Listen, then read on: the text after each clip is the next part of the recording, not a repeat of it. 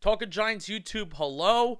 At least for one more time, it is Saturday, and it is time for a 5 keys video. It is unfortunate that 50% of our playoff chances are basically out of our control. It's unfortunate, but the Giants have a very important game. They have one more game against the Dallas Cowboys tomorrow, 1 p.m. at MetLife Stadium. Let's do it. Let's talk some 5 keys to victory. Key to victory number 1, I actually want to show a video that I did in the beginning of the week. I put it on social media. I did not put it on YouTube. Figured this would be a good time to put it out. The Giants defense has been getting killed over the middle of the field. And this video is going to explain why. This video is going to explain why the Giants defense the last 3 weeks, basically since the Seattle Seahawks game, has been a little lackluster. Hope you enjoy. I'll see you back in 2 minutes. The Giants defense has not been good. I have a theory as to why they have not been good recently. And here's the theory. Since the Seattle Seahawks game, week 14, 15, and 16, the Giants have given up explosive pass plays of 15-plus yards at the 9th highest rate in the National Football League. That is not good. Before the Seattle Seahawks game, they were tied for first in the National Football League and not allowing explosive pass plays of 15-plus yards. What has changed? I believe the Giants set a precedent during their very good, very triumphant game plan against the Seattle Seahawks that they are a team that is dedicated to not allowing the deep ball, the deep passing play. They are dedicated to not letting anybody get behind them. They are dedicated to keeping everything in front of them.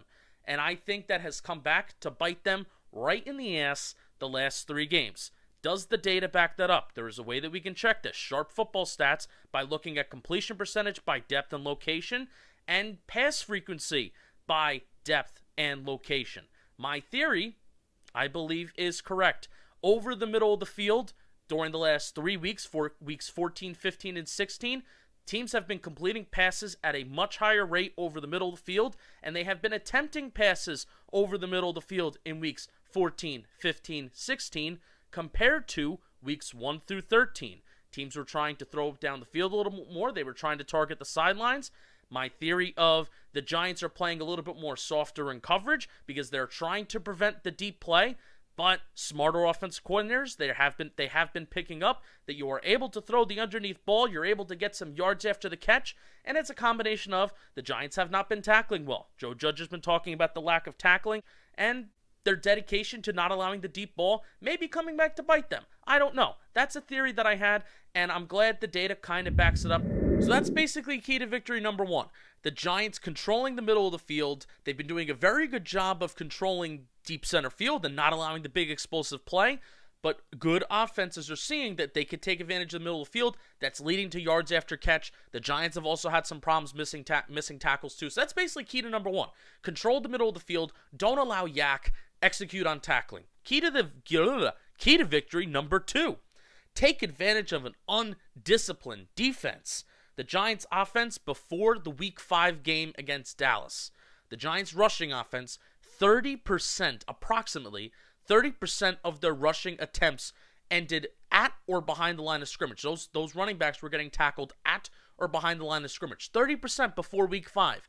But it was Week 5 where Caden Smith started being a lead blocker. They started doing this play that I'm showing on the screen right now, where Caden Smith and both a guard, they're pulling across the line of scrimmage, and Caden Smith is being a lead blocker. You're seeing on the screen how he's demolishing Jalen Smith right now. This was the first play of the Dallas Cowboy game Week 5, the first matchup that we had. I want to see more of that. The Giants, they've been running that play all year. They've been running that play all year long. This Dallas defense is an undisciplined defense, both as a rush defense and a pass defense. But I especially want to see all of these talented guards, like Zeitler, Lemieux's probably going to play, Hernandez may get a series or 2. All these guys that are very good run blockers, they're very good in space. They're good at taking guys down. I want to see them use Caden Smith. Obviously, that play has been happening all year. I want to see that being executed as well. And also, let's maybe bring back this outside zone play that we had against Seattle, the 60-yard Wayne Gallman run, where you had 3 offensive linemen, 2 guards, plus Andrew Thomas pulling out in space. If this is an undisciplined defense, especially since Leighton Vander Esch is going to be out for Dallas, if this is an undisciplined defense, those outside zone plays maybe should work. Let's run it. Let's see what we can do. Take advantage of that. Execute on the rushing offense-wise. We know what the Giants have to do passing offense. I've been talking about it all year. Expanding the field, explosive plays, having deep concepts. That's what they have to do on the passing offense. I want to talk about the rushing offense, though. So key to victory number 3. Seeing Andrew Thomas one more time is going to be fun. It's been a real joy to see how he's grown. He has struggled this year.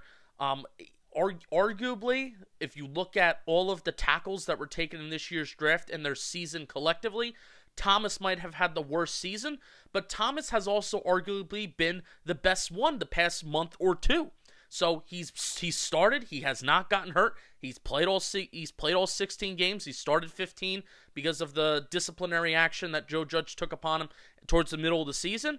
But he's played in all 16 games, and it has been a joy to see how he has grown over the course of the season. So the interesting thing about this Dallas matchup is that Week 5, Andrew Thomas was in the midst of struggling. But this game, he's going up against DeMarcus Lawrence again. Randy Gregory again. He's going up against Aldon Smith again. Those 3 guys once again. So it's going to be interesting to see how Andrew Thomas can do when he was struggling in the beginning of the season, and now he's kind of got his feet wet. He kind of has a rhythm going. Joe Judge was working with him more. Coach Gouge was working with him more. He will not be available this weekend due to COVID, but it's just going to be fun to see him operate one more time. Our first-round pick in 2020, and the fact that he's grown through a lot this rookie season, his first season. Key to victory number 4, Kyler Fackrell is back, and that's really, really big for this defense because Kyler Fackrell is big both rushing the passer, and I even think he's more important in terms of stopping the run. The Giants have been relying on a lot of 3 defensive lineman formations, and in today's NFL, having edge rushers that can get to the quarterback, that's a good thing. It's good to rely on those guys. And Kyler Fackrell has been exactly average in terms of his pressure rate and run stop rate. And if you're looking at this graph that I'm putting up right now, he has been exactly average. And in Patrick Graham's scheme, in Patrick Graham's system, and also for what we expected Kyler Fackrell to be, that's really, really good. He met the expectations of his one-year deal. And in Patrick Graham's system, this year we're not really relying on any kind of edge rusher to be great. Patrick Graham has been able to scheme around that. So getting Kyler Fackrell back is huge. We're not relying on Carter Coughlin. We're not relying on Cam Brown. We're not relying on Jabal Sheard. Those guys are now going to be rotational pieces, while Kyler Fackrell, I wouldn't be surprised if he's playing 100% of the snaps this weekend. Having Kyler Fackrell back is big. He also kind of had a good game against Dallas the first time around. Had a pick 6 against Dak Prescott and Ezekiel Elliott. He kind of stiff-armed him down to the ground. That was kind of fun. So key to victory number 5. And this is the unfortunate thing. We are not in total control of our destiny. Fly, Eagles, fly. Key to victory number 5. Jalen Hurts Stan channel this is for one weekend. Let Jalen Hurts cook. Let him run. Let him throw it deep. To who? I don't know. Because Philly is a scum-of-the-earth franchise, and they're sitting all of their best players. They're sitting Miles Sanders. I think they're sitting Deshaun Jackson. They're sitting everybody. They're sitting Fletcher Cox. Jim Schwartz literally just decided to leave the team. I don't know if he's leaving the team before Week 17 or after Week 17, but scum-of-the-earth franchise, Philadelphia. Why would you draft Jalen Hurts in the second round to not give him the best chance to go out and prove himself with a terrible supporting cast? They're keeping Doug Peterson. Why draft Jalen Hurts in the second round if you're not going to give him a fair shot and you're just going to keep Carson Wentz? I hope the Eagles cut him, have $60 million in dead cap, and they never win another football game for the next 10 years. That's what I hope. Scum of the earth franchise, because they're not helping the Giants. Sorry, not sorry. Yes, the Giants should have taken care of their own business. Eagles are scum of the earth. Okay, 5 keys to victory. Goodbye. We're going to go to the playoffs. We're going to go to the playoffs. Big time Jalen Hurts account. Big time Jalen Hurts channel. He's going to do it on Sunday Night Football. The Giants are going to win. We're going to be in a playoff game. Believe it, and it will happen. Regardless, if this is the last time, thank you for watching all this season. The 5 Keys videos on Saturday. Love you all. Stay tuned for an off season full of content. Be well.